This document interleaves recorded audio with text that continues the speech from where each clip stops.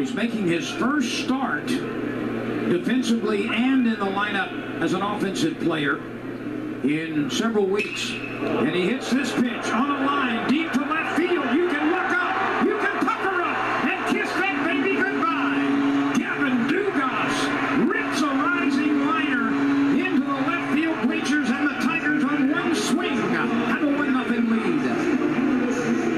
Boy, that's a big home run for a lot of reasons, and none of which have anything to do with this game, quite frankly. You know, for Gavin Dugas, it has been a frustrating season. This is a guy who was arguably one of the top 3 hitters in the NCAA last year based on his 30 games in that league, and it has not been that way for him. And that had to feel really good, as that was a rocket shot, his 4th home run into left field.